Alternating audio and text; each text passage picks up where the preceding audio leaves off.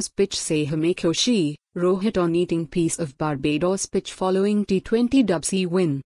New Delhi, India. Indian skipper Rohit Sharma on Saturday revealed the reason behind his iconic gesture of eating a piece of Barbados Kensington Oval pitch following India's T20 World Cup title win, which ended the team's 11-year-long ICC title drought. बस यही था कि हमने इतने साल का मेहनत किया है और उस पिच पे हम खेलते हैं, उस पिच से ह्यूम खुशी मिलती है, उस पिच पे ह्यूम दुख भी मिलता है, तो मुझे बस चखना था वो फाइनल जीतने के बाद मिट्टी का टेस्ट कैसा है, Rohit said in the Great Indian Couple Show Season 2 on Netflix. It was a priceless answer from the Team India skipper. After all the hard work, he just had to know what victory tasted. The iconic Kensington Oval was the stage for this dramatic final where India faced off against South Africa. The match was a roller coaster of emotions. Sharma led from the front both as a captain and a batter.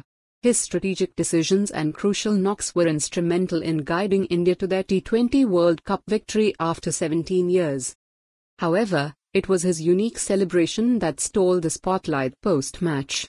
Sharma bent down, scooped up a piece of the pitch, and put it in his mouth. This gesture, though unusual, symbolized a deep connection with the game and the ground that witnessed their hard-fought victory.